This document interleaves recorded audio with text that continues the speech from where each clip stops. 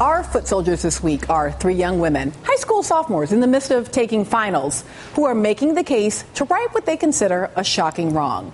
Emma Axelrod, Sammy Siegel, and Elena Cimberas of Montclair, New Jersey, recently found out what any of us could have realized had we bothered to look. No woman has moderated a presidential debate since Carol Simpson of ABC News 20 years ago.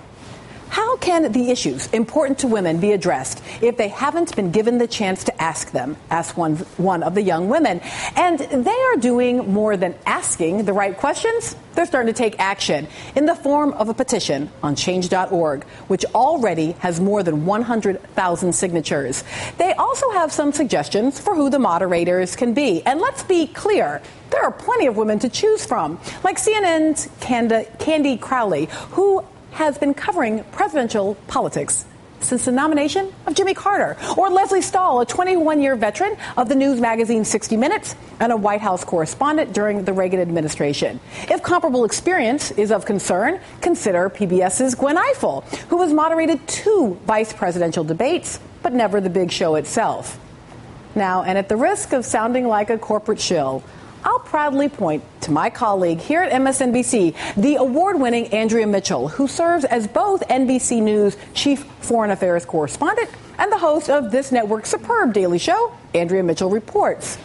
Our Jersey girl foot soldiers are growing up when one of the icons of cool is a woman who went from first lady to senator to presidential candidate to secretary of state, and when women voters are capable of deciding national elections. But they've never watched a woman pose her own questions in her own voice to the men who seek the nation's highest office.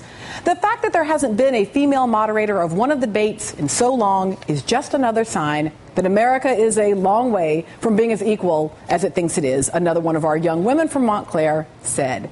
Indeed, these students have a Congress that thinks it's reasonable to discuss contraception without talking to any women. They live in a country where male lawmakers craft policy to peer inside women's pregnant bodies. And they live in a country where women still earn less than their male counterparts. Shouldn't they also live in a country where a woman has the opportunity to at least ask why? For pushing that idea forward, Emma, Sammy, and Elena are our foot soldiers this week. And that is our show for today. Thank